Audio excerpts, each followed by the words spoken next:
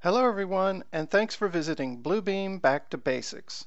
Today we'll be talking about custom columns. For those of you I have not met personally, you can reach me at that phone number and email address, and we encourage you to visit our website where you can learn all about our Bluebeam training program. Custom columns allow you to start putting in information, what the industry refers to as data, and then managing that information and sharing it with others. So how do you get started?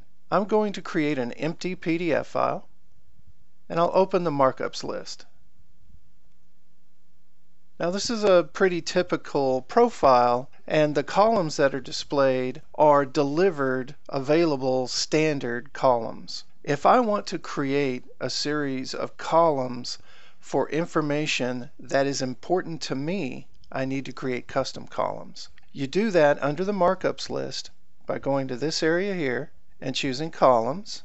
This is where you control the delivered columns, but if you want custom columns you have to go to the very bottom and choose manage columns. To get to custom columns you have to go to that second tab. Now this can only be done when you're working locally. This cannot be done if you're actively in a studio session. From here you would choose to either import a custom column setup that you created and saved or received from someone else, or you would use the add button and create your own.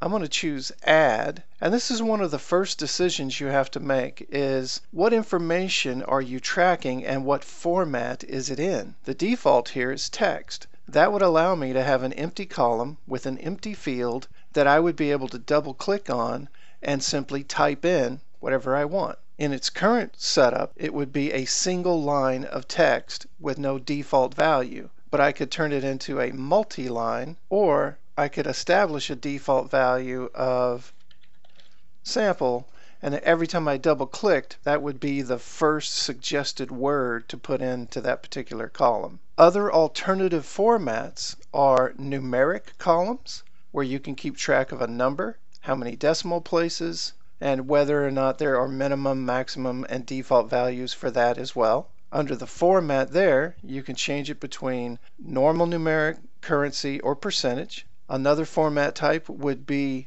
date, and you can see here the various types of displays of dates. You can choose choice, and we're going to come back to this one because this is where you build a pick list of options to choose from. You could choose checkmark, and checkmark is simply a column that you decide to either check or uncheck, indicating something about the particular object that you're working with. Formula allows you to create mathematical expressions to take the information stored in one column combined with information in other columns to create a result. And this is where you would do something like the cost of the flooring for this room is based on the area square footage times the type of flooring and the dollar value associated with that type of flooring. You could go further and you could say that a per square foot labor rate to do that carpet installation is X amount of dollars, and then you could put in another column that said, okay, the realized cost is the cost of the carpet plus the labor, therefore getting the total cost of the carpet. So I'm going to go back to choice, and here this one's a little bit different than all the others. Here you enter your list of selectable options. So now I would go in here and put in the item and the subject and choose whether or not to assign it a numerical value. So we'll use that example of carpet that I just mentioned as a sample. So here I would put in maybe carpet as the subject, and the item would be inexpensive carpet. An inexpensive carpet is going to cost $1.25 per square foot. Then I'll add another value in here, and we'll also call it carpet, and we'll put reasonable, and we'll say that the dollar value for that is $3 a square foot. And lastly, we'll put in carpet, and we'll say expensive. Carpet is going to be in the range of $10 a square foot. So now we have a choice column with these labels with these numeric values associated with them. But we haven't named it yet, so we do need to name this custom column, and I'm going to call it carpet type and hit OK. Now we have one custom column which is called a choice, and all that's going to do is select the type and the dollar value associated with it. So if we do want to have a column that has the mathematical formula that says what is the area times that, we need to have another column called a formula column. So I'm going to add one more. I'll choose the type of formula and I'll put in the expression. As soon as I start typing into this area, I'll type in the letter A. It pops down a list of available variables for your expression. And I'm going to put my formula in here to say that the cost of the carpet is the area, I'll select area, times, and then I'll start typing again, and I'll choose carpet type. Remember, the carpet type has a dollar value associated with it. So I've got the area times the cost gives me the cost of the carpet. I do want it to be currency based, and I want it at 2 decimal points, and the rest of that is fine. So I have to give it a name, so I'll call that carpet cost, and I'll save that. So I have 2 custom columns that as soon as I hit the OK button are going to be displayed in my markup list. But you've now reached an important crossroad that you have to think about and decide what you're going to do. If I proceed and save these columns by hitting the OK button, they only will exist in this one document, this one PDF file. They won't be in any other PDF files. They won't be automatically created. When I create new PDF files, they will exclusively be in this one PDF file. If that's what you want, hit OK and you're done. If you want to make these 2 custom columns part of your profile so that they are remembered, and every file that you create from this point forward using that profile would automatically have those created and available, you would want to save these custom columns to your profile and then hit OK. That way this file will get those custom columns, as will any new files, again, created using that profile. But what if you want them in this file and you want to share them or maybe use them in the future on other files, just not every file? Well, then you don't need to save it to your profile. What you can do is export it, save it as a custom column template, and then whenever you need it, import it later on for a specific file, which is what I'm going to do. I probably have 10 or 15 different custom column templates that I'm going to be pulling from as we go through this video. And that's what I'm going to do here. I'm just going to hit OK to put it into this one file. Okay, so now we have a value and we have a mathematical formula associated with that value, but we don't have any markups to work with. So let's create a markup. If we're going to do any type of mathematical calculation that involves lengths or areas or volumes, we have to have a calibrated document. And you can see right here, my new file doesn't have that. So I'm going to set scale, and I'm going to choose a standard scale of 1/8 of an inch equals a foot. Now I can do some accurate measuring and create area measurements that I need for this area carpet. So if I come over here now and I say I want an area measurement from here to here, it tells me that that's 299.89 square feet. It doesn't know it's carpet. It doesn't know anything about that at all. It just knows it's an area measurement. If I wanted other project participants to know that this is a markup representing measured carpet, then I would put in here carpet.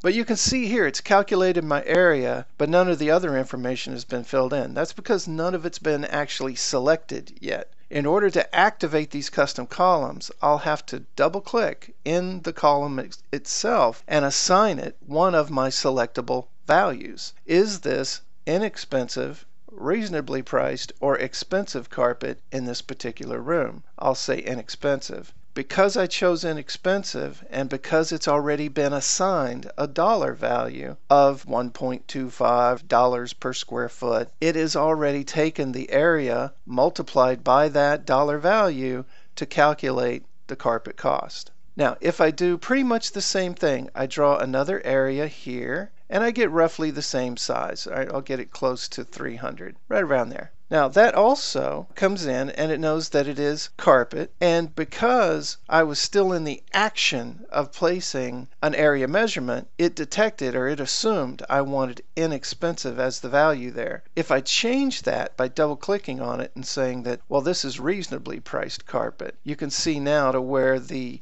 mathematical calculation is now updated using the dollar value associated with reasonable instead of inexpensive. You can also see how my values are currently being sorted by carpet type. But if I go to subject and I group them together, you can see now how they still have a carpet type label and assignment and a dollar value assignment, but because they're grouped together now, we're getting them combined with a total at the top. So what you see in your markup list depends on many different variables, including what you're currently sorting your data by. So I'm going to show you a couple of examples for different industries of using custom columns that have been established with this very process.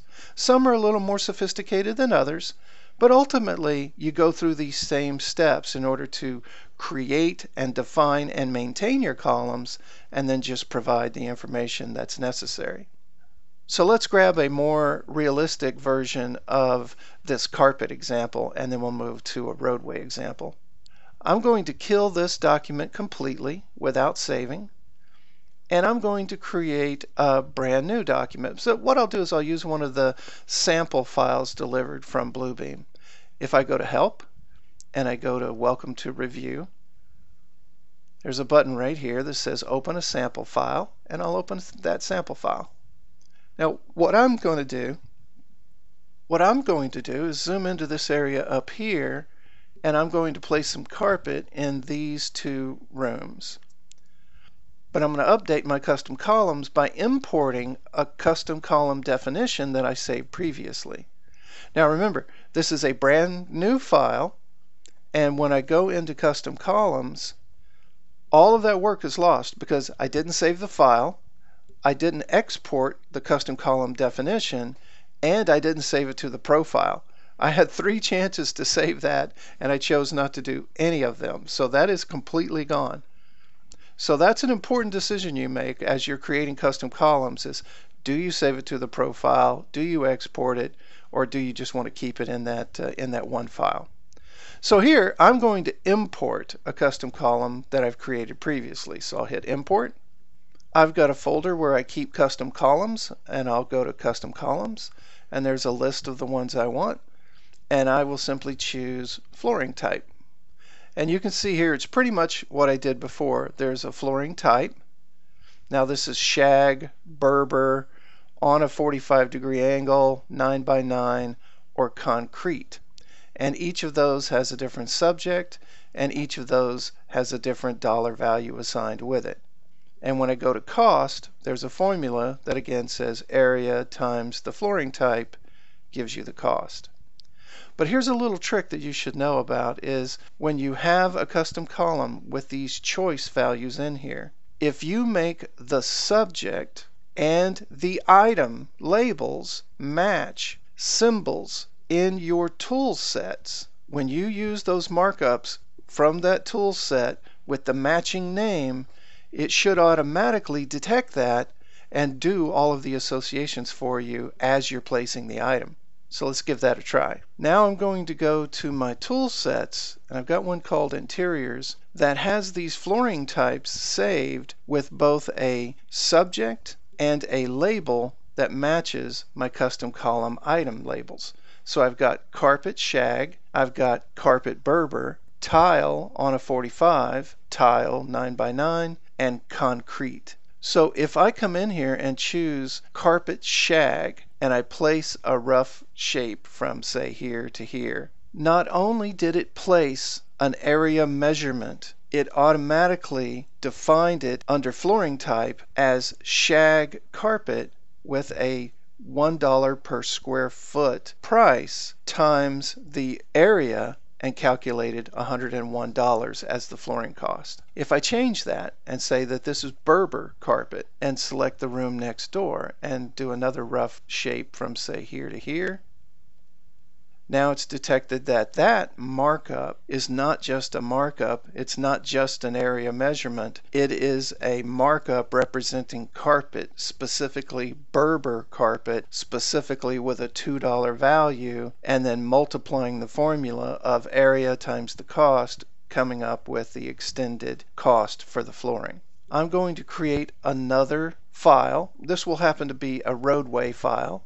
To save time with the video, I'm just going to show you the end result of the markups that I placed using this tool set, because it worked exactly the way it worked with the carpet example I showed before. When I placed the reflector items along the center line of the road, it knows that I placed 9 of those with a dollar value of $5 each, and it calculated that information. When I placed the 2 speed limit signs, it calculated that there were 2 of those at $40 a piece and figured out the cost there. When I placed guardrails and concrete curbing along the edge of the road, it automatically detected whether it was curbing or whether it was a guardrail, assigned it the appropriate dollar value from the custom column, and determined that this is a length calculation instead of a count calculation, and then multiplied the length times the value to come up with the linear cost for that particular item.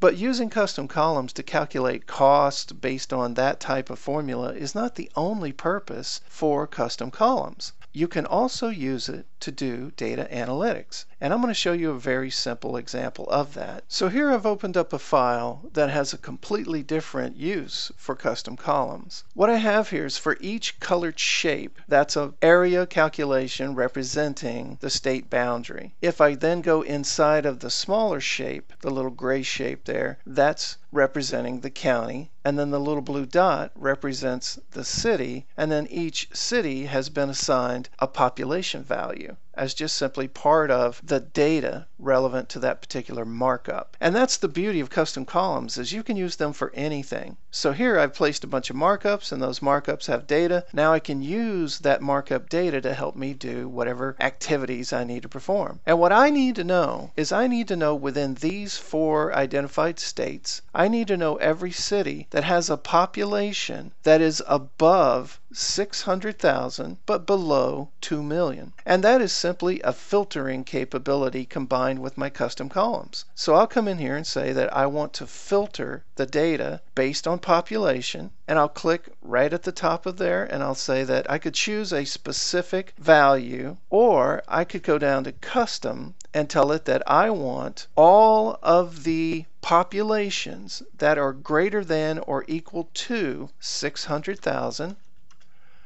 and are less than or equal to 2 million. And when I apply that, it will use the data that I put into my custom column for population and filter out everything except the cities that meet my search criteria. Everything else is still there, it's just grayed out. But we can see now that Oklahoma City there and El Paso, in my example, are the only 2 cities within this model that meet the data in order to find this information and make some sort of decision based on what my job function is at my company. That's it. I hope you find this video helpful, and you'll review the other videos available as well.